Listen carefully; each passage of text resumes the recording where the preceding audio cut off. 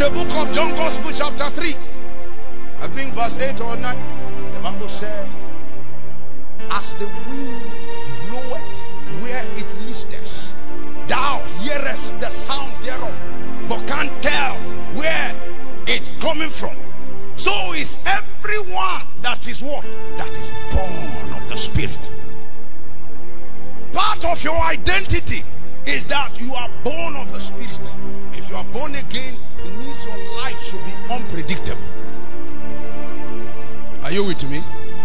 It means that nobody on earth should be able to predict your life, should be able to predict where you are headed, should be able to tell the outcome of your life. This is why the Bible says, eyes have not seen, ears have not heard, neither has he entered the heart of man what God has planned unto them that love him. No man should be able to tell except God the Father, the Spirit, the Son. Because those are your most trusted powers. They are the only one that want to see you become who they have scripted that you will be. But how come demons can trace your address? Witches can even send apprentice into your house in form of a housemaid, and then they initiate all your children, give you stroke, give you diabetes, and then you are not aware. Meanwhile, you are a God. In the spirit, you are a God, seated, decorated on the throne, but your body is afflicted because your life is predictable. But how can you make your life unpredictable? It's by aligning with the Spirit, aligning with the wind. He says, as the wind bloweth where it listeth. You hear the sound, you can feel the movement of the wind, but you cannot tell where it's coming from or where it's going. That is the desire of God for your life, and that is what the enemy is fighting so much to ensure that you don't attain, because they know that the day you become like the wind, they have lost their grip over you, and then a terror is already born. And then when you show up, it's damage that you will be doing to their kingdom. So they will come against you with all their arsenals to make sure you are depressed. They unleash the demon of depression after you to make sure you don't rise in priesthood. Because how you wield the power of your kingship is through the protocol of priesthood. The moment you begin to pray, you begin to activate the powers of your throne. The angels are mobilized. They begin to act. They begin to mobilize things. They begin to ensure that you are lifted. They begin to orchestrate your seasons that you don't miss them. Because they know the possibility that lies within your vessel. They will throw delay on you, throw depression on you, throw hardship on you, throw sickness on you to keep you weighed down. We are not creatures that can be manipulated if you know what you know. That is when you latch on the altar. When you come to the altar, you want to pray, you can't force yourself. When you look for the word to say it's not coming, rely on the Spirit. Mahila kaile, wahila hasadio fenepondre, pailoge senata. That is you trying to change dimension. You are trying to align with the wind. Because as the wind blow where it listed, probably they thought they had trapped you here. And then when you be aligned with the wind and you began to travel, suddenly your feet are removed from here. And where they kept you, they thought they had succeeded in trapping you. Then they find you lifted up somewhere else. Because you can't trap the wind. Can you trap the wind? Can the wind be trapped? Then why is your life trapped? It's because you have refused to take the dimension of the wind. You can become the wind. How do you become the wind? You are born of the Spirit. And when you align with the Spirit, you are already taking the dimension of the wind. Some of us are wide wind in the Spirit. There is no obstacle that is capable of standing before us. Because when we come like hurricane and we root out. You say, who art thou, O mountain, before Zerubbabel? You need to know who you are. If not, you will live beggarly, die beggarly, God buried beggarly. And then when you appear in the radar of don't come, what are you doing here? Because you came as a surprise. When they are looking for, they are waiting for you to take the territory. They are waiting for you, for your voice to be heard in the quarters where it matters most. Then suddenly they see you in the hospital bed. What are you doing here? Oh man, know who you are. Don't allow your life to be full of mundanity. There is nothing in time. The only thing that make time relevant is the impact you are making for your God and your Creator. Anything outside of that is a chase after the wind.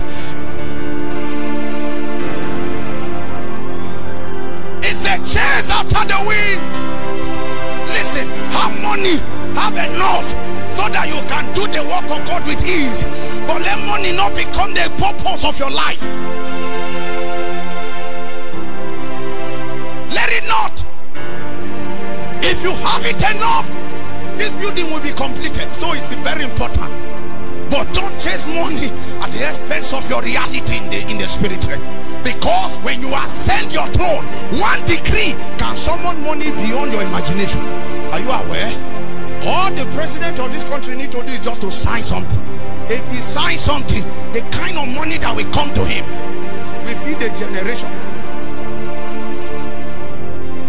It will take care of many generations. Just a signature. Because he's a man in authority.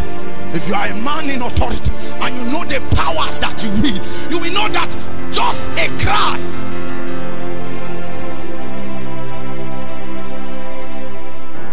We don't chase frivolities. Part of the strategy of the enemy that they use to keep you trapped is to preoccupy your mind with the pursuit of mundanity. It is good to have the good things of life. God gives them to you. Beautiful, enjoy them. But let them not become the sole pursuit of your life. Because your life does not begin here. You are a seed of eternity that was transported into time to carry out a specific assignment for hell. And when your time here is over and you appear in the radar of eternity, there will be two words that will say to you, well done, thou good and faithful servant. Enter into the joy of thy Lord. There's another one. You say, away from me, ye workers of iniquity. There are destinies tied to you. I speak to you as a young man here, as a young woman under the sound of my voice. Don't allow the pleasure of life to deceive you. There is something about you that the world have not seen.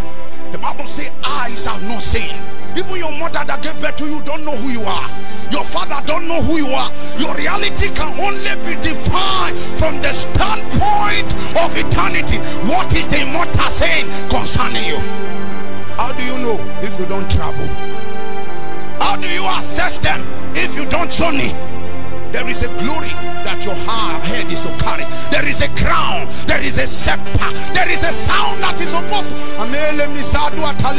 I want you to be challenged that when you stand here and you lifted up your voice and raise your hands like this, let men see Jesus. Let them see the glory of the Lord descending upon you and ascending upon you, because you have become a theater. These things are real. Don't just be an artist. Be a life-giving spirit. Be a life-giving spirit. What are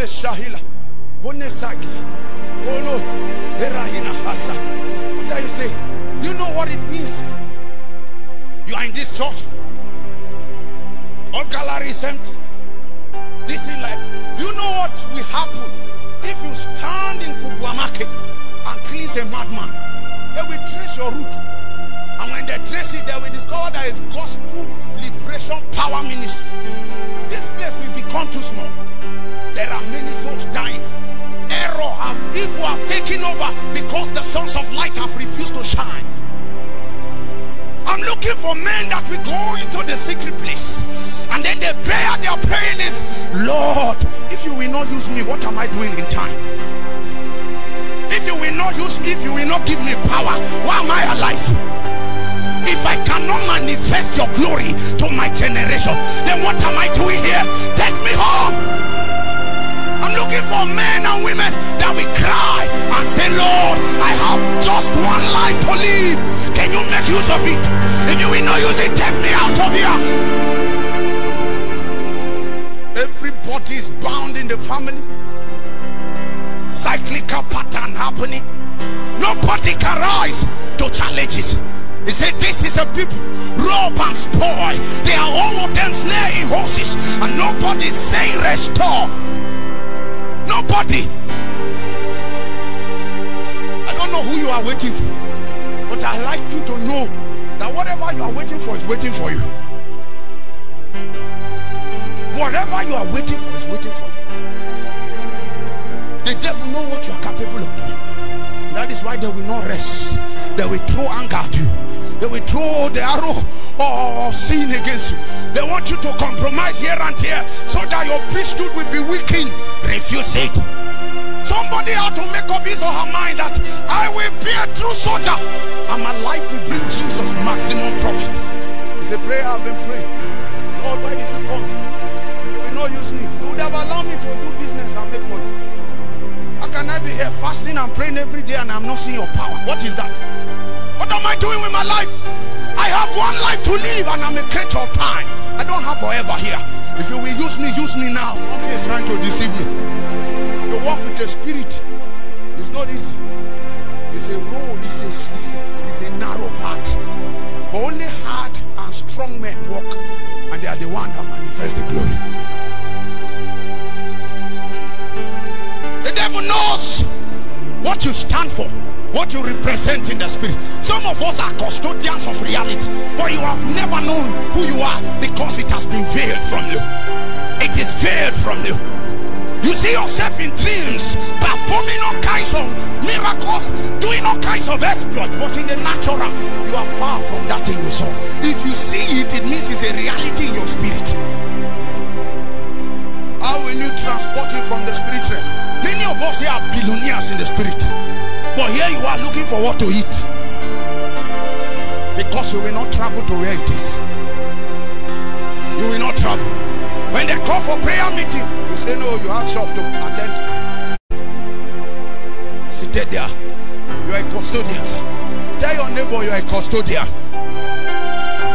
You are a possessor of a reality. There is an eternal power, a scepter that only you can wield. There is a sound in the spirit that only you can release that will bless the body. There is a word, there is a wisdom that only you can crystallize in the earth like a holy Abambezeli. If you don't rise, you will deny your word that reality. Your dimension is like the way. Your reality is not supposed to be predictable.